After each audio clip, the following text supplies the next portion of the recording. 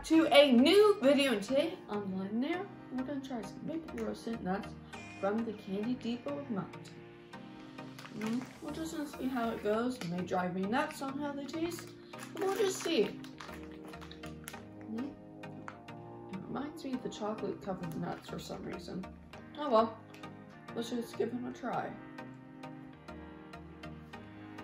Those are really good. You really taste the maple. It's like crunchy. That's really good. Now, it's good if you went for a hike and you're just feeling a little snackish. Like, perfect for that.